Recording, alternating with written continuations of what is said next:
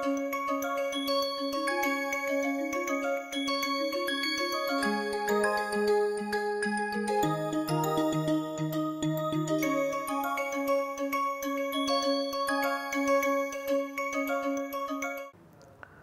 all of you. I welcome you to today's lecture. We discussed some aspect of silane based reducing agents last time.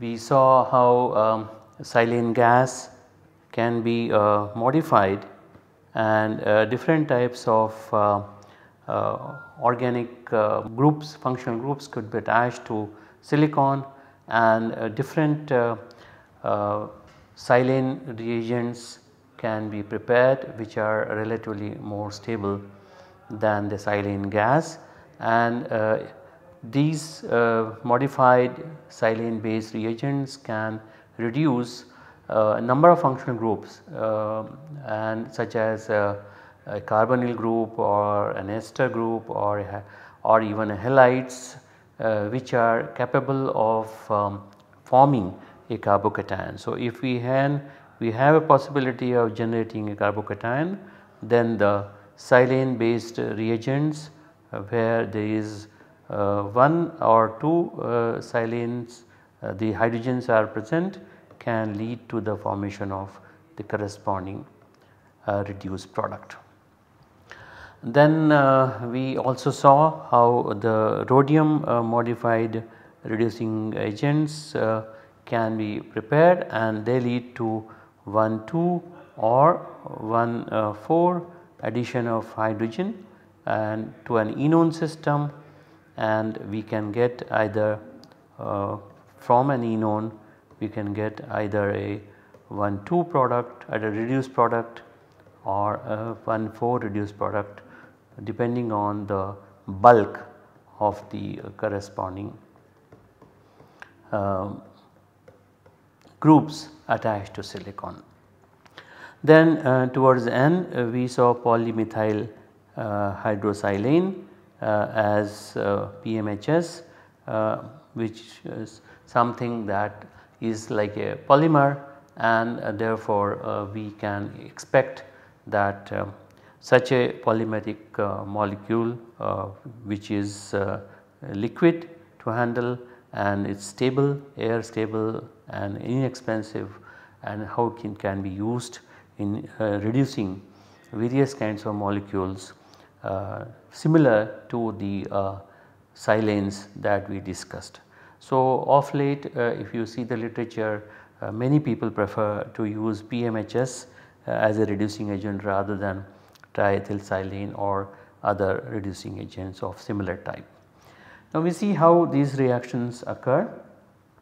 For example, if we take a carbonyl group, then PMHS in the presence of TBAF. TBAF is nothing but tetra N-butyl ammonium fluoride. Basically it has a fluoride ion and a counter cation as an ammonium ion. So what is done, it is this is the species that you have here, and this is how the polymeric species of the PMHS is having a hydrogen in the middle, and then the fluoride makes a kind of pentavalent silicate, and then what you have is a possibility of transferring a hydrogen from this species to the carbonyl group. So, basically this is the modified species which is formed when the TBAF interacts with the PMHS. The reduction occurs in a slightly different way than the normal reduction that we expect from normal silanes, where we first make the compound under acidic conditions and then we carry out the reduction. In a similar fashion we can convert an ester to the corresponding alcohol if we use two equivalent of PMHS and a TBAF, and the anion which is going to be formed after the carbonyl group gets reduced. So, if one gets reduction and get the corresponding anion, which then is protonated to form the corresponding OH. So, you have to use a proton source later on during the next step. Now, there is another reducing agent which is called as Stryker's reagent, and which is having this copper hydride. Basically it is a hexameric copper hydride reagent ligated with triphenyl phosphine. So, it is also called as Osborne complex. So, this is a reducing agent. Now, suddenly from silicon to this Osborne complex or hexameric copper hydride I am coming to, mainly because this can also be prepared using silane. First let us see what is the utility or what is the use of such copper based complex. It is a brick red air sensitive solid which is known as Stryker's reagent, is mildly hydridic because you have here hydrogen there attached to copper, and therefore it is useful because it is relatively soft because of the copper being present. It allows the conjugate reduction of enones, enoates and related substrates, different types. So, basically it allows conjugate addition of the hydrogen occurring. The compound is prepared. Now, this is where the silicon based things come into picture.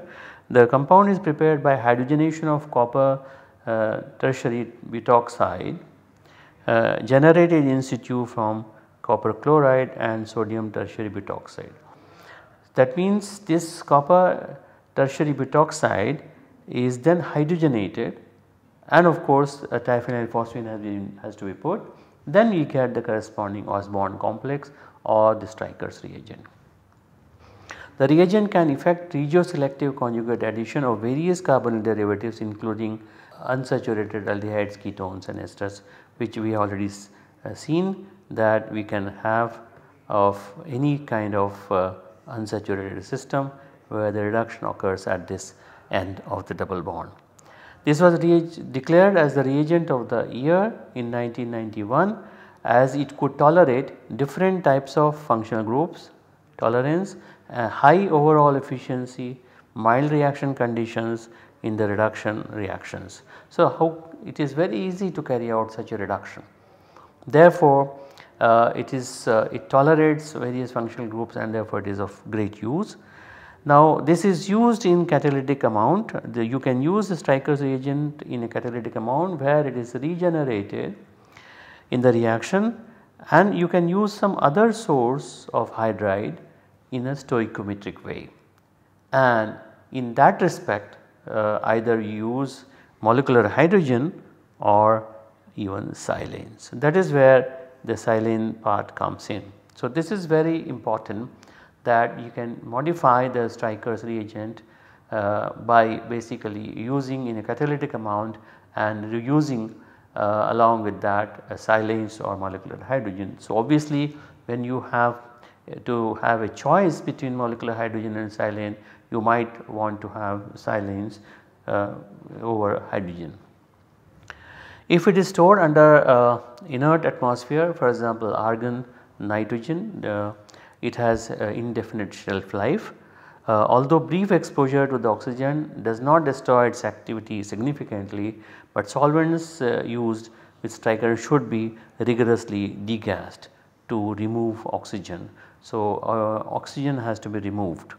Now, how it is made is that you take this copper tertiary butoxide and use excessive triphenyl phosphine, and in the presence of hydrogen in benzene solvent, it gives this hexameric Osborne complex or Stryker's reagent. When this Stryker's reagent reacts with an enone, hydrogen is transferred onto this end of the double bond, and as one can expect that we can have an intermediate of this type, enol cuprate, and this enol cuprate upon this reduction will break the oxygen copper bond, and of course you regenerate the the catalyst here, and you have the enol, and that enol gives the product ketone. So basically this is how the catalyst is used, where now molecular hydrogen is used as in a stoichiometric way, essentially to cleave the oxygen copper bond here and regenerate the Osborne complex or the Stryker's reagent, and the reduced product, the ketone, is formed. Now unactivated carbon double bonds are not reduced. So if you have something like this here, a molecule of this kind, and you also have both the possibilities, you have a simple double bond, unconjugated double bond, and of course the conjugated double bond with a carbon group. Only this will get reduced at this center. So it is a very useful reagent, and since it can be used only catalytically, if one wants to use in a stoichiometric way, you can do that, but also catalytic way.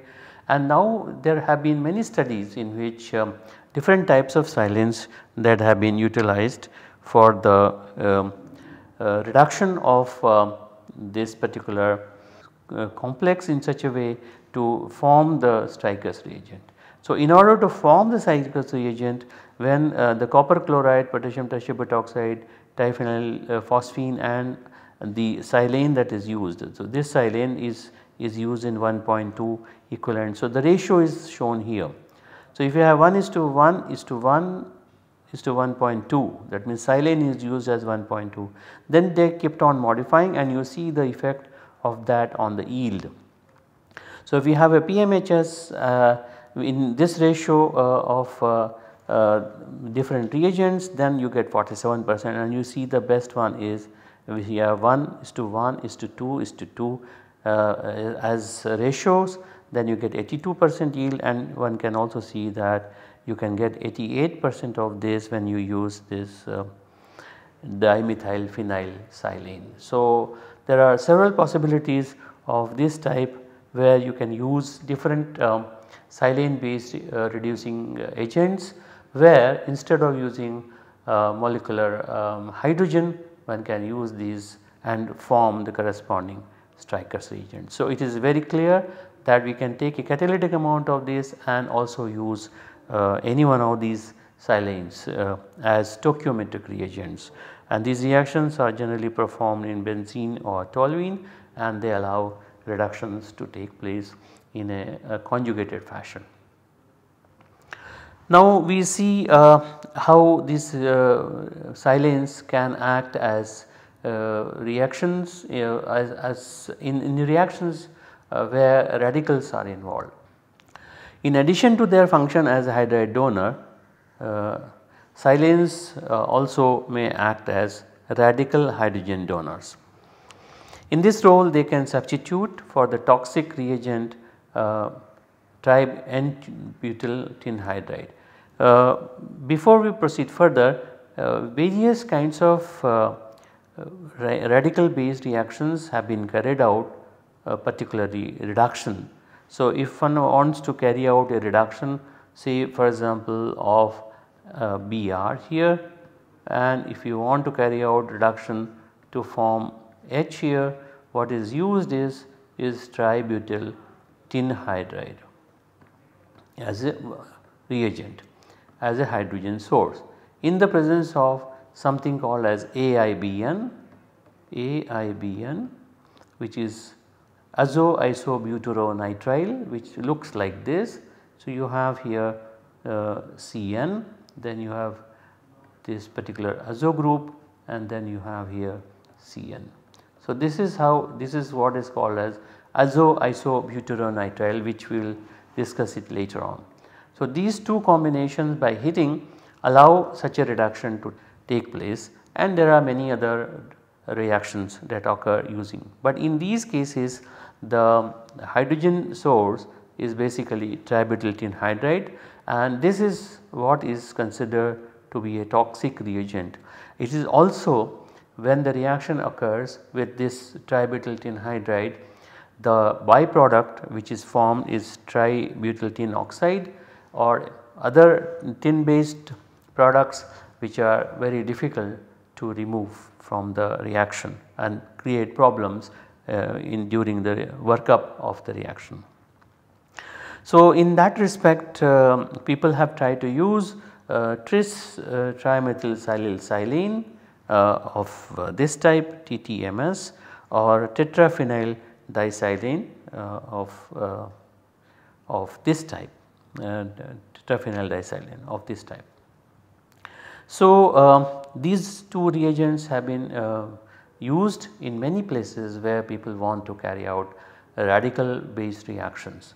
Radical based reactions have their own utility, not only reductions but they allow also CC bond formations to take place when radicals are invoked as intermediates. Now these hydrogen transfer agents in radical reactions need a low MH bond dissociation energy, obviously because we need to do these reactions not at very high temperature. So compare with the tin hydrogen dissociation energy of tributyl tin hydride which requires 74 kilocalories per mole.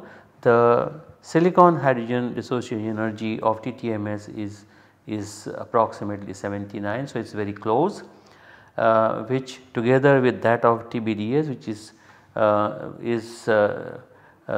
significantly lower than that of triethylsilane. So, if we compare the reducing ability of this versus say triethylsilane, so the triethylsilane based reagent requires high energy. That is the reason why this TTMS, tris trimethylsilane or TBDS, that is tetraphenyl disilane, is used. Now what does happen is that if you take an Rx where X is halide for example, and if you use TTMS in the presence of benzoyl peroxide, then you generate R dot from here, and basically what is happening is that benzoyl peroxide which is benzoyl peroxide, or we can write it something like this. You have OOCO phenyl. When this is heated, it eventually breaks to phenyl radical or phenyl COO radical, but eventually it forms this phenyl radical which can take the X from there. So, you have here Rx that leads to the formation of R dot plus PHX here. So, this is how one possibility can be. The other possibility is that here PH dot takes the hydrogen from the silicon of the PMHS of this TTMS and form PHH and TTMS or TTMS dot. So, and therefore this the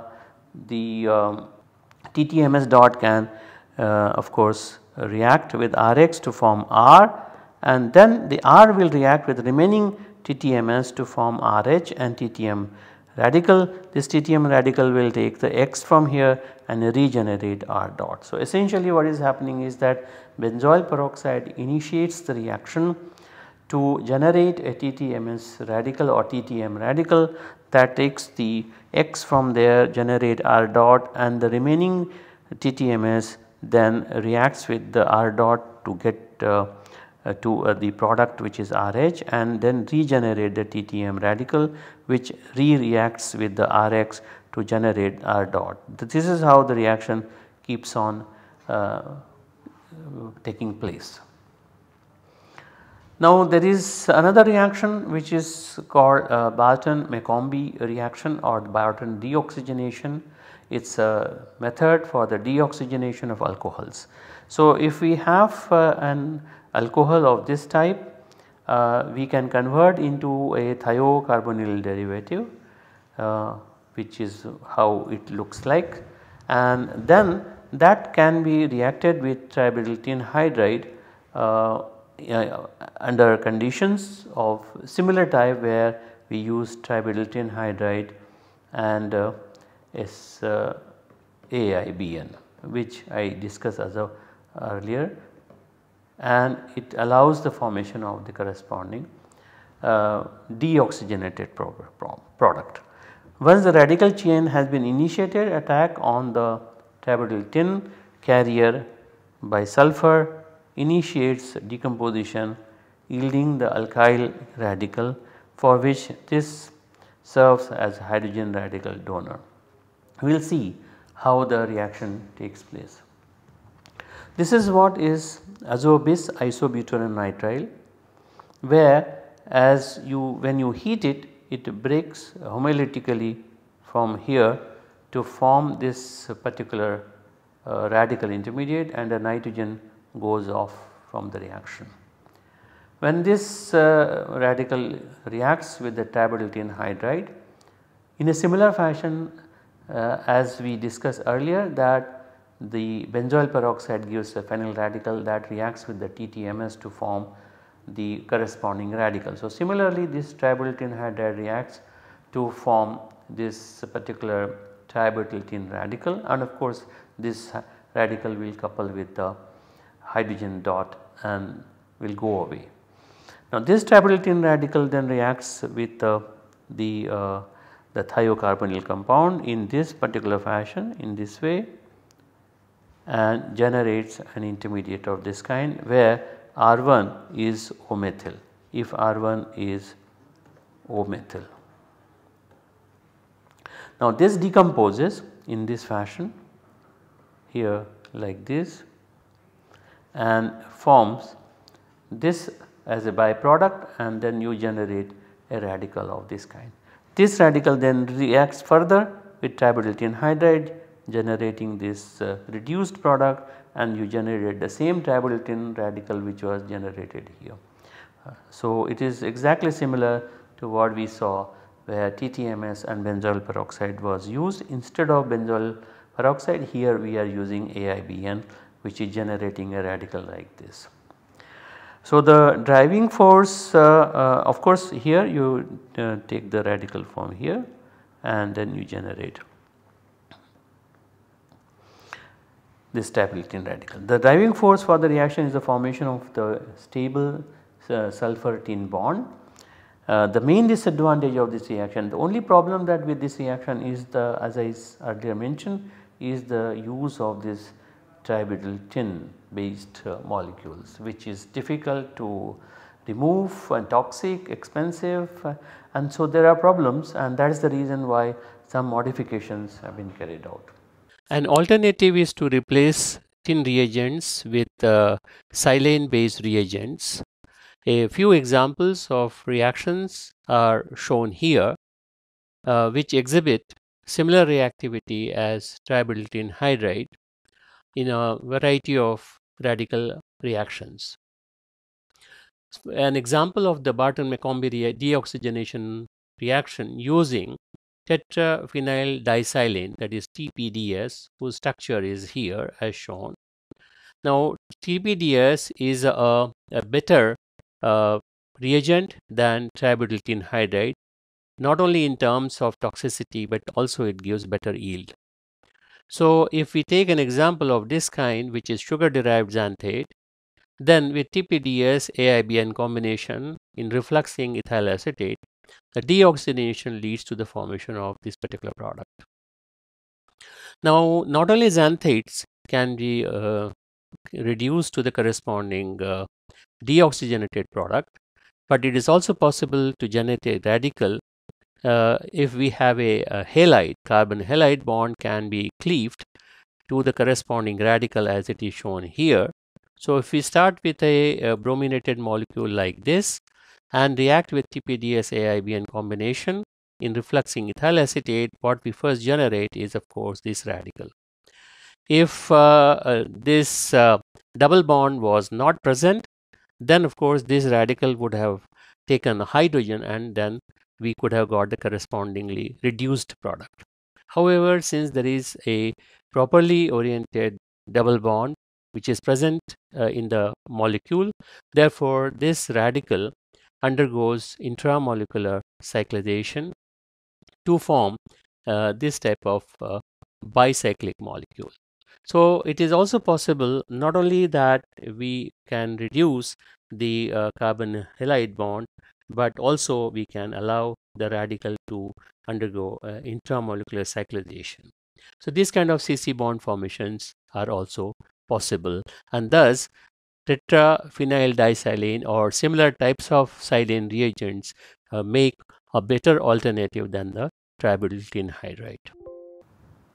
We can also use this type of substrates where we have this particular reagent, this is TTMS and AIBN, and of course here base, this is like a different types of nucleic bases, and we can then have two radicals that are going to form, one here and one here. They couple or they form the corresponding double bond. So radical based transformation of vicinal diols to olefins, this can come from the corresponding diol via thioxocarbamate derivative, and that leads to the formation of this. So you can start with the corresponding sugar based molecule and carry out the reaction, which has been published in 2003. Now another alternative is the use of the catalytic amount of tributyl tin oxide, approximately 7.5% as the radical source, and polymethyl hydroxysiloxane PMHS as the hydrogen source. Now what is done is that the substrate, which is a hydroxy compound, can be converted to the corresponding thionocarbonate derivative like this by reacting with phenyl chlorothionoformate like this in the presence of pyridine, and we can react then this particular thionocarbonate derivative with tributyl tin oxide in the presence of PMHS and of course AIBN, but the solvent N-butanol is a very important solvent, and a mixture of N-butanol and toluene is used, and it is reflux in that particular medium to form this deoxygenated product. Now what happens is you get a side product as this carbonyl sulfide, which is a gas which goes away, and of course we get this phenoxytributyl tin derivative. So this tributyl tin oxide actually reacts with PMHS at 80 degrees in N-butanol to release the tributyl tin hydride, and that is what is basically reacting here in this particular stage in the presence of AIBN to generate tributyl tin radical, which of course interacts with this thionocarbonate and leads to the deoxygenation. Now this byproduct, which is phenoxytributyl tin derivative, then reacts with PMHS again at 80 degrees in N-butanol and releases tributyl tin hydride, and of course there will be a silane derivative here. So this is how the reaction is perceived, and it gives an alternative to the use of stoichiometric amount of tin hydride based compound. So we will stop it at this stage, and in the next class we will take the radical based reactions because they are very close to these, and therefore how the radical based reactions can permit not only reduction but also CC bond formation in many cases. We will take up that next time. Till then you can go over whatever I have discussed in today's class. Thank you and see you next time.